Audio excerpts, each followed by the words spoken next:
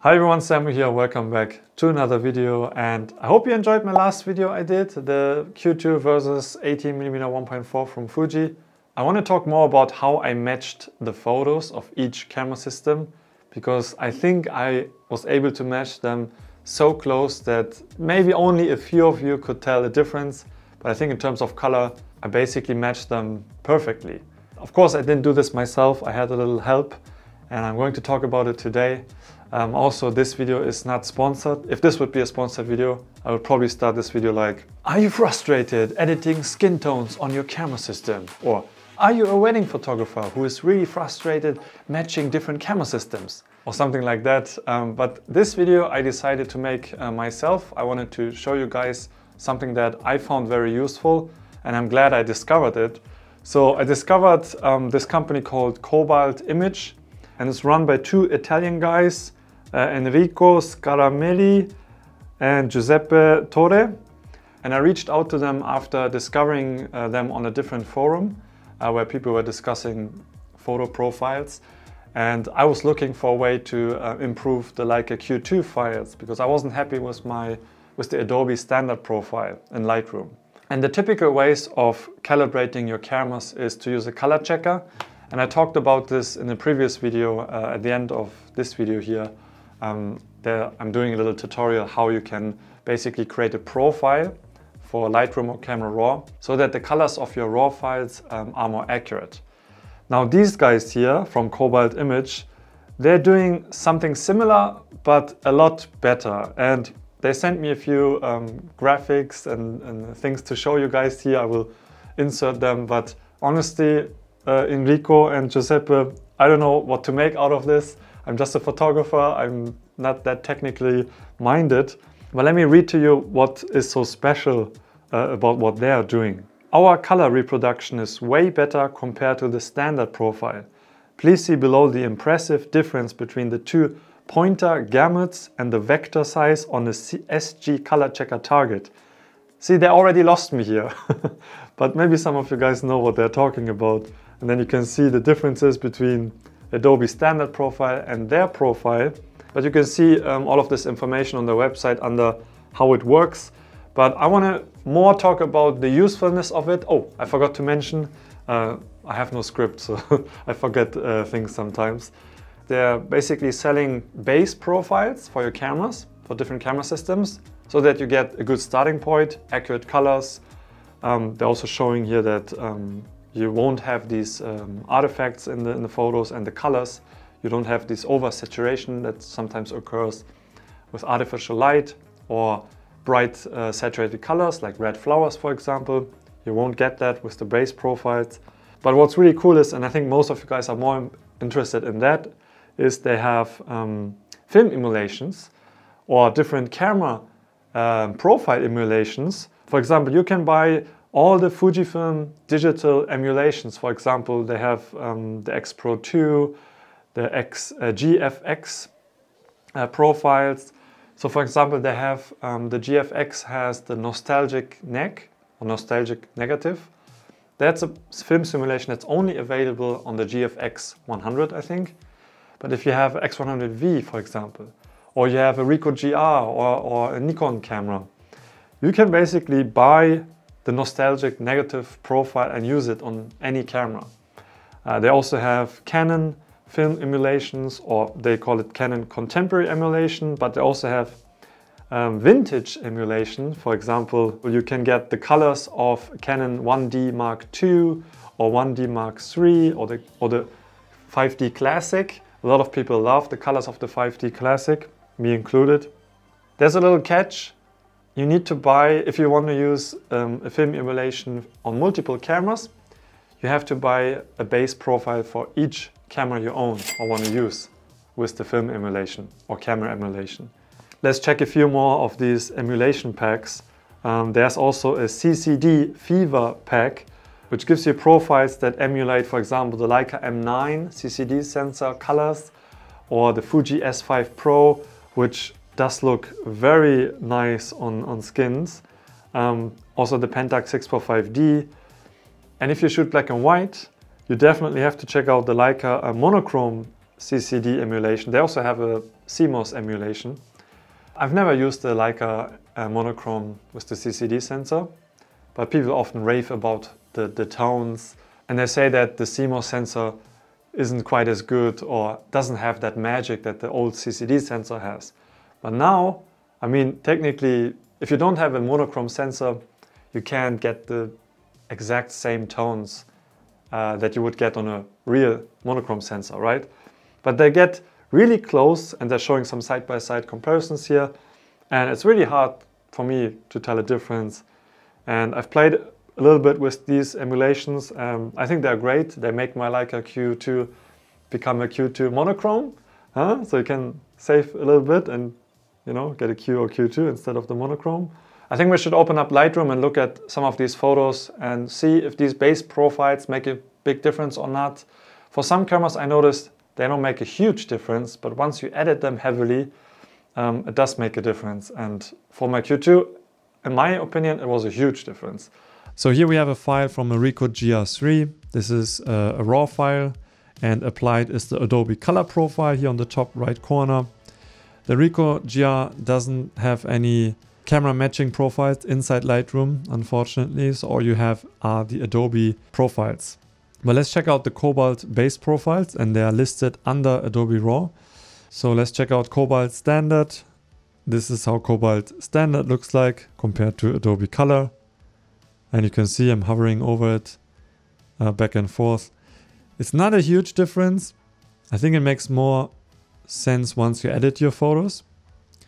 Let's check out the other ones. So this is Cobalt Repro, and I think it's short for reproduction, or I'm not sure, I forgot it, but you can see it on their website. They have a description for it.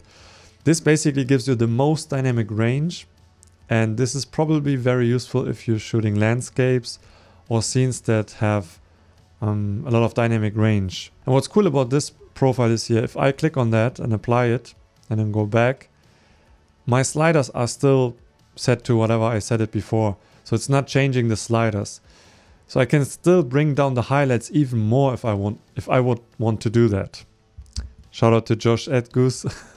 He's probably someone who would appreciate that.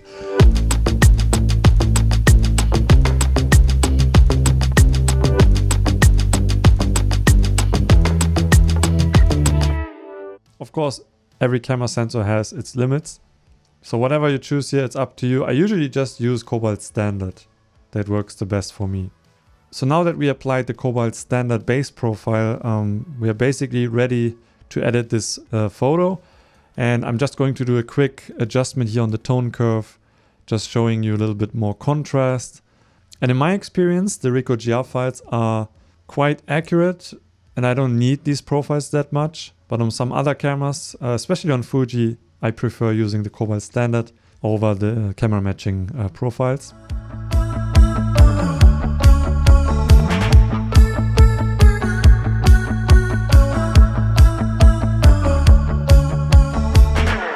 But what's more exciting are of course the camera emulation packs. And I have 3 packs down here. You see here Cobalt Fuji GFX 100, and then I have Cobalt Fuji X Pro 2, and I have the Cobalt Leica monochrome CCD pack. So this is shot on a GR3, right? But we can open up the Cobalt Fuji X Pro 2 profiles here, and let's apply, let's say Astia. And you can see here, this is without it, this is with Astia. It already looks like a Fujifilm film simulation to my eyes. We have classic chrome, we have ProNeg high, let's go down here, Provia, Velvia, Acros. So if you like the Fujifilm Acros film simulation, you can basically have it on any camera right now. But what's also cool is if we go to the GFX 100 profiles, we get 2 more film simulations. Classic negative and nostalgic negative. So you all know classic neg if you're a Fujifilm user, and this is pretty much how classic neg looks like. But we can also use nostalgic neg, which is only available on the GFX 100 medium format camera, and it's a pretty nice film simulation. It's very warm, and what I like to do if I use this, I don't use this a lot, but let's apply it and go back. Because it's that warm, I like to counterbalance the colors by using a colder white balance. And what this does is it makes the shadows a little blue, but it can look nice. And to show you how accurate the Cobalt film emulations are, I have an XH1 file here, and I have applied the camera matching profile for, I think it's Provia, yeah. So these profiles here on the right, they come with your raw files. So these are from Fujifilm or from Adobe. And I selected Provia here. Let's compare it to the Cobalt profile. There's only a slight difference in contrast, but the colors are pretty much the same. So Cobalt definitely nailed the colors here. And again, you can go and open up the GFX 100 profiles and give your XH1 or XT2 or X100F, any XT camera for that matter, you can give it the nostalgic neck film simulation. So here's how the XH1 would look like with nostalgic neck, or even classic neck, which is not available for the XH1. Here's a little street snap shot on the GR3, and this is Adobe Color. Let's apply some of these Fujifilm emulations just to see if we can make the GR look like a Fuji. So we have some Acros film emulations here. We have Astia. Let's compare it to Adobe Color. I think that looks very nice. Bleach bypass, classic chrome, classic neck, Eterna, nostalgic neck, pro neck high, and so on.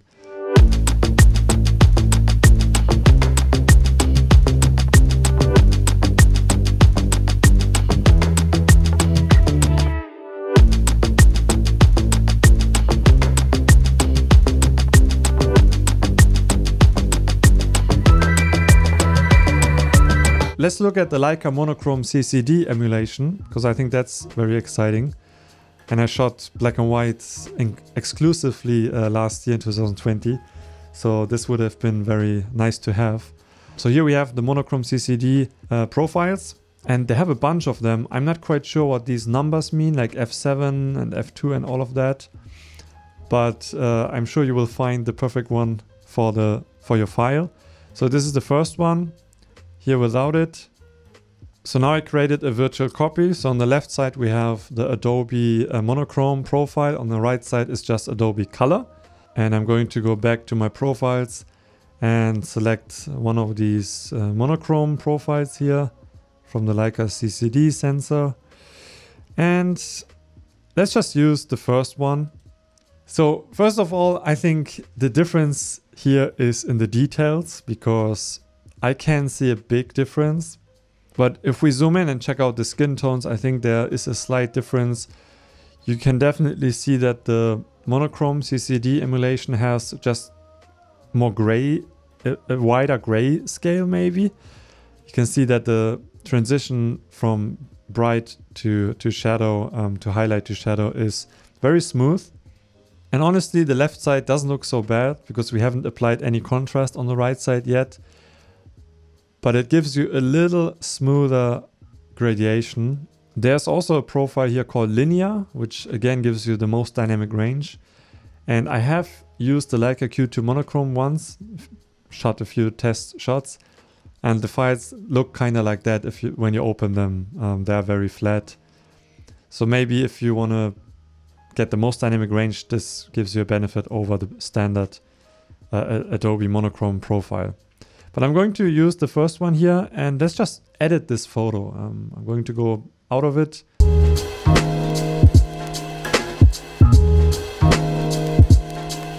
Okay, now we have two identical looking files. On the left side we have Adobe monochrome, and on the right side we have the monochrome CCD D50 profile. And let's zoom back in again. And honestly, I don't see a huge difference here. Maybe the right side is a little smoother, and the left side has a little bit more contrast in the skin. It's really hard for me to tell a difference here. I think what we should do is use some of these linear profiles. So I'm going to edit a photo using the monochrome CCD F11 linear profile, which looks crazy flat, but let's see what we can do. I'm definitely starting to notice that I have more tones to play with. It just feels more flexible, this file, because I already have the super flat file. And I think if I compare it to the Adobe monochrome profile and bring down the contrast as much as possible, something like this looks super flat, right? But I think compared to the Leica monochrome linear profile, I have a feeling that there are just a few more tones I can play with. It just looks a little nicer, I have to say, but maybe I'm just reaching.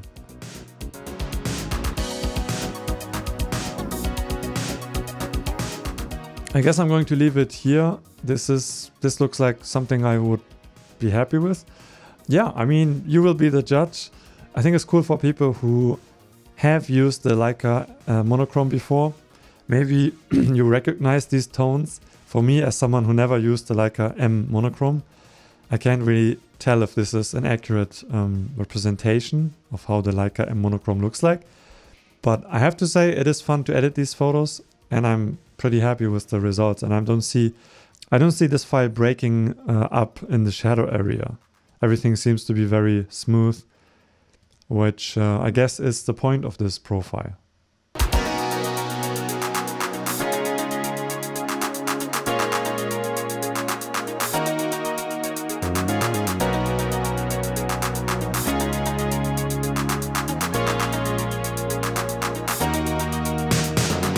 I think what we should definitely do is, before we end this, is to match two different camera systems, because this is what these Cobalt profiles are very useful for. So we are trying to match the Ricoh GR3 file on the right to the XH1 on the left. Both of them have the ProVia profile applied, and they look very close, but they are not 100% perfectly matched. Every sensor interprets colors differently, and if you look at her skin here, on the left side, the XH1 has a more pinkish tone, which is typical for a lot of Fujifilm files. And what we can do here is, and what we probably have to do, is go to Hue and just select her skin here and try to match the tone. So maybe like this. I think this is the closest I can get. And I think this already is pretty much perfect. It's not 100% perfect, but it's close enough. And if you use two different camera systems, this is one way to match your cameras. And now I'm going to pretend that I just finished editing and came back to do a little outro. So yeah, I think I'm a big fan of Cobalt now. I really appreciate what they're doing. I get that it's a little expensive for someone who just want to play with some film emulations, because you have to buy these base profiles. But if you are, I think this is more tailored towards either really nitpicky photographers or professionals who just need results. And I can see this being very useful for an event photographer, wedding photographer, who uses two different camera systems or even more. To be able to match them is, yeah, quite nice. And as I said in the beginning, they didn't pay me to do this. They didn't tell me what to say. I offered them to make this video because I really liked what I was seeing, and I really wanted the film emulations and profiles for all of my cameras. Because honestly, guys, I have a lot of cameras and I'm not willing to spend that much money on base profiles. And basically they sent me the profiles I need. And so it's a win-win situation. So if you need a reason to start a YouTube channel, this is one of the perks you get if you have some reach. I think you should check it out if you're a professional photographer who needs professional results. Thanks for watching. See you in another video next week.